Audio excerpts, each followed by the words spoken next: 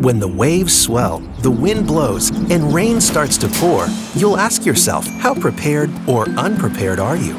Did you board your windows, protect your home? Secure loose objects so they won't blow away. Bring large items in and low items up. If you're properly prepared, it will help in a big way.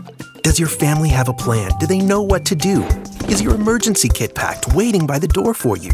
Just because you're not on the coast doesn't mean you're okay. Heavy winds and flooding can wash things away. When a hurricane is near, you need to stay safe. Turn on the radio. Wait for updates. Only leave your home if told so. Grab your bag and go, go, go.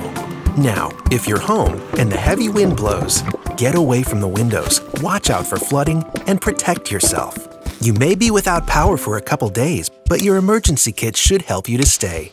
Once the storm is gone and it's safe to go home, be cautious of what's going on. If water's in your path, you have to turn back.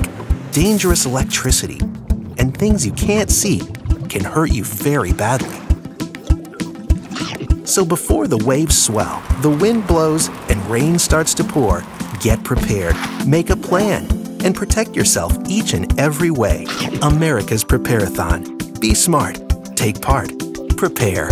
Get started today. Go to ready.gov/prepare.